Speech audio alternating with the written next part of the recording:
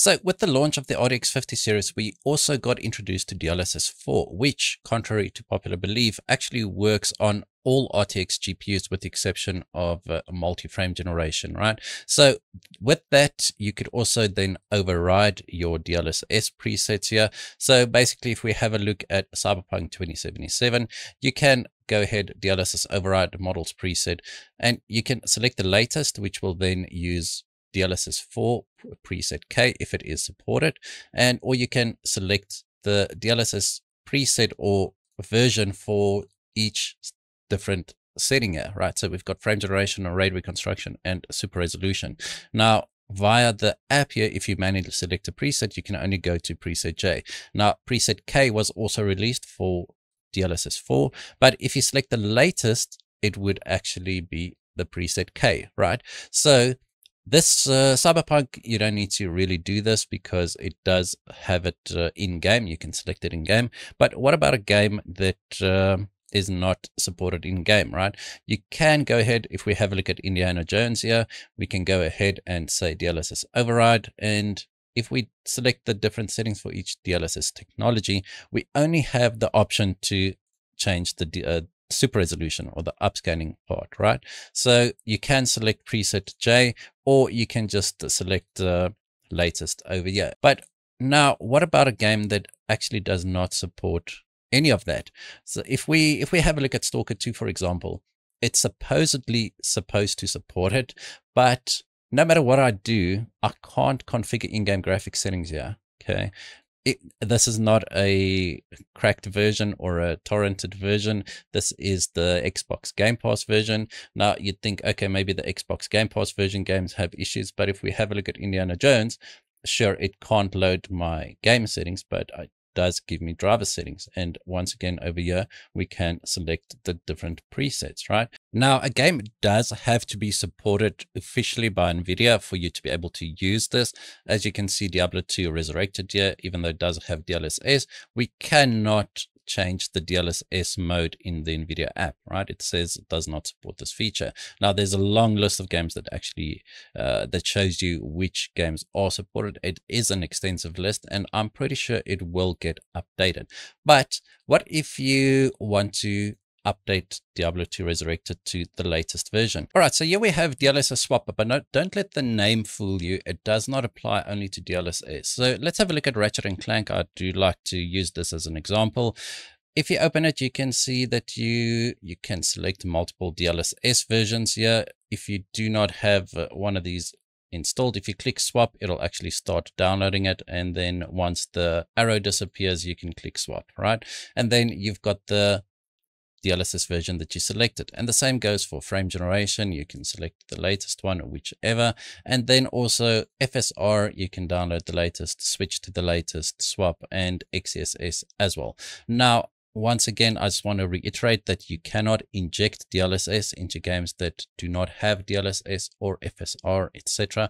But let me just show you. So if we reset both these, you can just click reset, click cancel, and then you have the versions that the game files basically came with, right? So let's just reset everything, right? But before we go into the game, let me just show you. If we go into settings here, what we can do is we can just enable the DLSS developer options, so the show on-screen indicator. You can do this with NVPI as well, but I just want to use it for this. So you can just select enable for all DLSS DLLs. Okay, don't it's DLSS DLLS. All right, so let's go into the game quickly. All right, so now we're in the game, and if you have a look at the bottom left hand corner, I'll zoom in. You'll see that it says render preset D and DLSS version 3, 3.5.0, whatever, and then it also tells you which resolution we're upscaling from and which resolution we're upscaling to. Okay, so preset D is one of the older DLSS versions, and I mean, it went up to preset E for the previous DLSS versions, the ones before DLSS 4. All right, so let me show you how you can actually force DLSS 4 with the latest presets in basically any game. All right, now for this, you're going to need two applications, right? One is called Nvidia Profile Inspector. I'll link the download location in the description as well as in the comments, and you're going to use DLSS Swapper, right? We've already covered DLSS Swapper. Now, if you have a look at the settings here under the global driver profile, you can select this on a game basis as well, or per game basis if you want to. If you do have issues with changing the DLSS presets, remember not all games are officially supported, so you might run into issues with some games, and some games might even get flagged with anti-cheat. But I'm just going to do it on the global profile, right? So if we go, you can just select FG latest, that's frame generation latest, you can select that to on. Then array reconstruction latest, you can select this to on as well. And then SR latest DLL, that is super resolution, so DLSS, you select that to on, obviously. And then the super resolution preset. Now here's where things get interesting. Remember, with DLSS 4 we got the introduction of transformer model. Okay, so preset A up until E would be CNN model. Okay, and then you would get a preset F as well, but I don't think this is being used in many games at the moment. Now preset J and K were released with DLSS 4, and this would be the transformer model. Okay, so what we're going to use is actually preset J came out the moment DLSS 4 launched, but then a day or two later they released preset K. So we're going to use preset K. This forces the transformer model, which does make it look a lot better. Now we're going to go ahead and apply changes. Remember, I'm doing this under the global profile. You can do it under the global profile if you're not too worried about games not working or getting flagged. And then what we're going to do is we're going to go back to DLSS Swapper. We go to Ratchet and Clank here, and we select the latest DLSS version 3.10.2.1.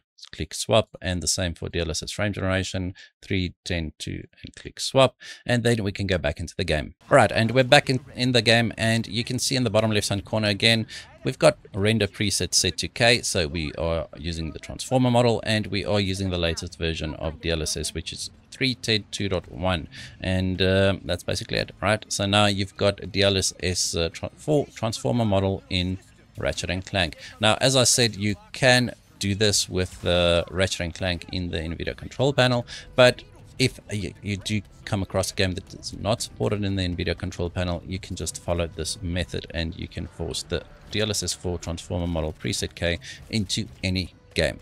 All right, just a quick recap again. You're going to download DLSS Swapper. I'll link the download location as well. Then you're going to install Nvidia Profile Inspector. Select the latest presets for FG, RR, and SR, and then select the latest preset or preset K under SR preset. Then you go into DLSS Swapper. You select whichever the game you want to swap the DLSS files for. So which one does not have the latest? I've already done most of them, so let's try Path of Exile. You just select the latest version, click swap, and the game does not have frame generation. Now unfortunately you can't make changes in real time. You have to restart the game for any changes yet to take effect. So it's best to just make all the changes before you actually go into the game. All right, and that's going to be the end of this video. I hope you guys learned something. If you did, hit that like button, hit that subscribe button, and as always, we hope to see you in the next one.